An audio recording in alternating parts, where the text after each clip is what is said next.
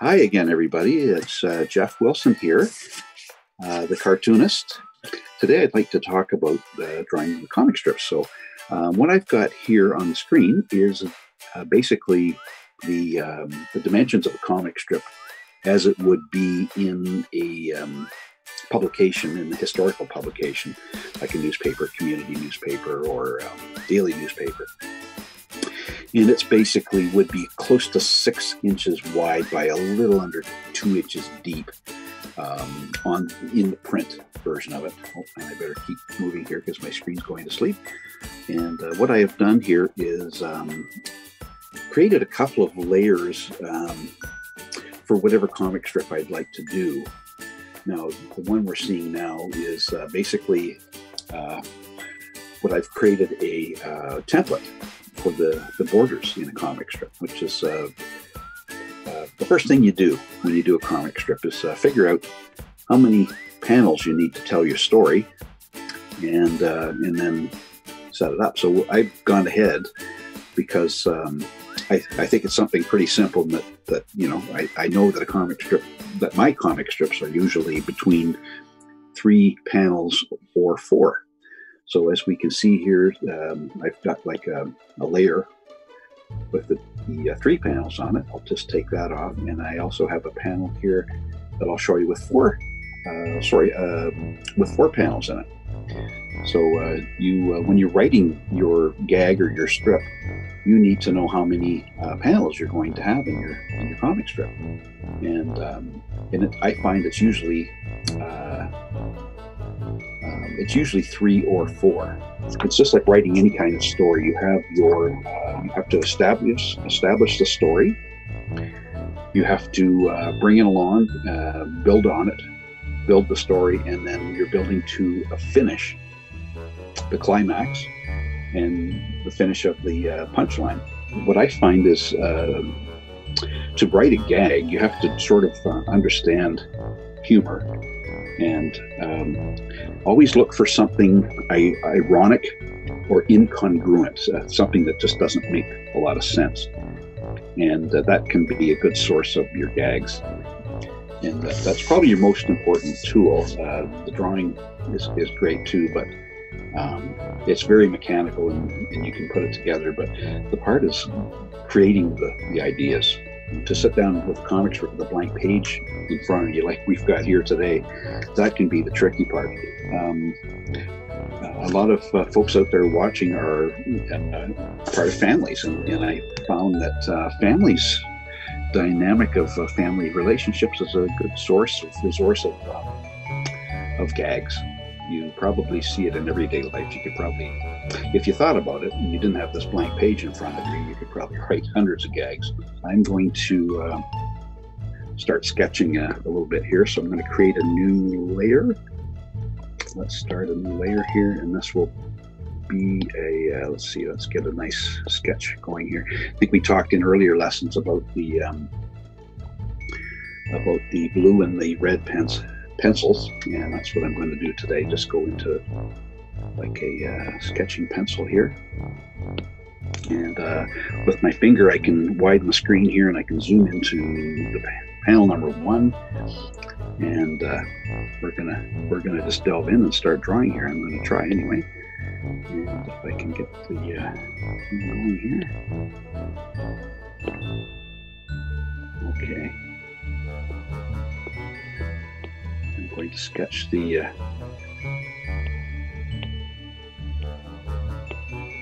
gag out a bit. So as I'm doing this, I'm using some of the tenets of what we've been taking in the past, and just using the shapes and the circles and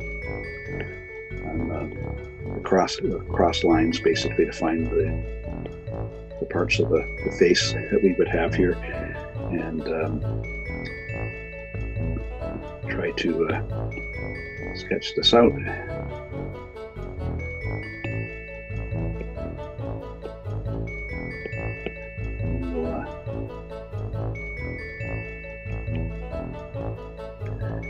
And I hope everybody's coping well with the COVID-19 situation that we seem to be still going through, and you'll be surprised to find that this ends up being part of the subject of the cartoon I'm doing today. So there's panel 1, and I'm going to have the panel 2. We're going to have a totally different viewpoint here. We're going to have a very much almost a full figure here in our little story here.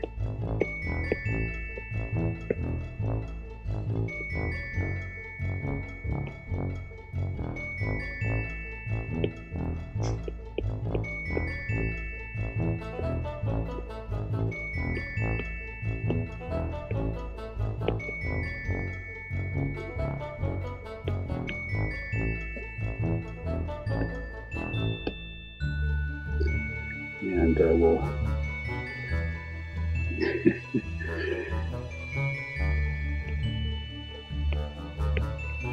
panel 3, our payoff, our punchline will be in this panel, and that will make itself evident as we go along here.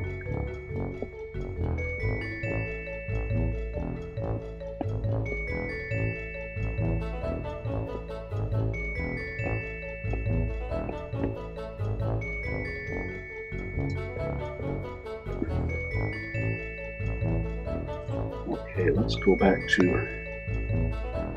panel 1 here. And so I've written my gag. I'm going to let you in on it later, but I think I'm ready to do the balloon here. I might just have to change this drawing a little bit just so I have a space for a balloon, a word balloon. So I'm just going to do a new layer here. And that's the layer is the cross sign here at the top right side of this new menu I've created. And we're going to make it a black line, and we're going to change our drawing tool to a inking tool. And that's what we've been doing, the syrup and the mercury tool. I really like the mercury tool. I might just go with that again, and we'll try to find the right let's see. And when we don't like the width of the brush, we can go down to that little arrow on the very lower left and then just take away the button. I'm just going to hit the slider here. The brush size will be a bit bigger. Take it a bit larger here.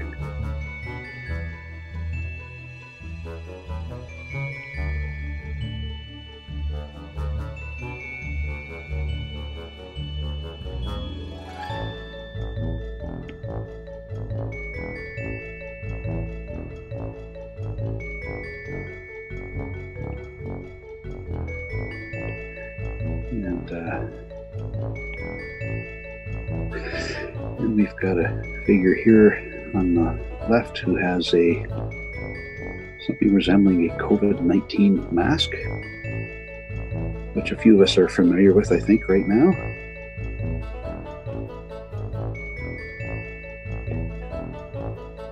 And at this point, if we're writing a gag, it's a marriage of words and pictures. So the real beauty of it is that we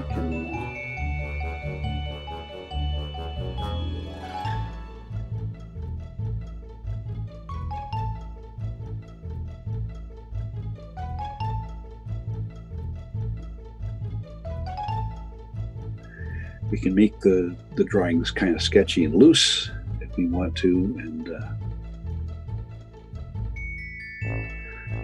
as I was saying a few weeks ago, some of the cartoonists that I like really weren't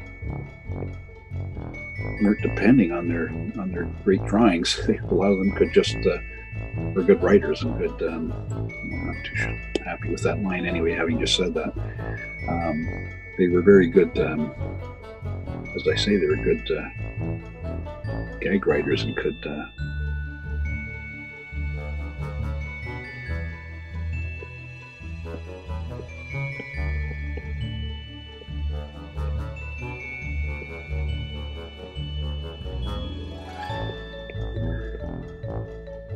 And it's good in a way too, because you can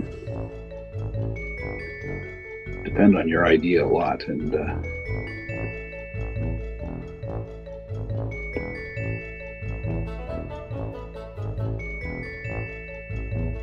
here's our third panel. So we've got, let's have a look at review of what we've got so far. We have the lead in, this character saying something here, and then they're kind of tiptoeing along.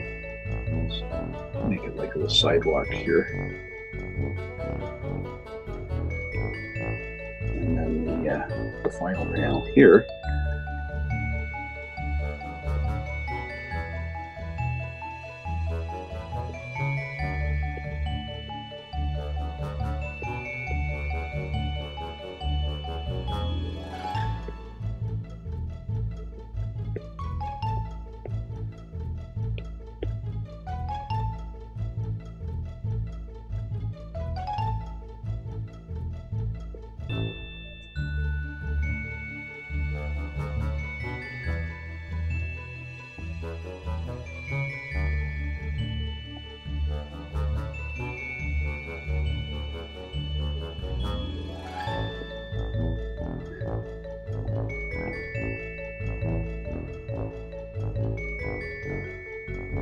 Two figures here in this scene, and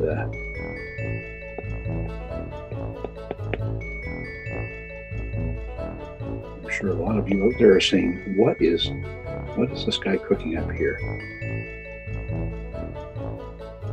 And you'll see very shortly. So it makes no sense right now, but this is the progression of the story. We establish this character is going to do something here, and they're venturing out trepidly, and then they encounter somebody here. So that's where the very, very mysterious. So I'm just going to write in the dialogue here.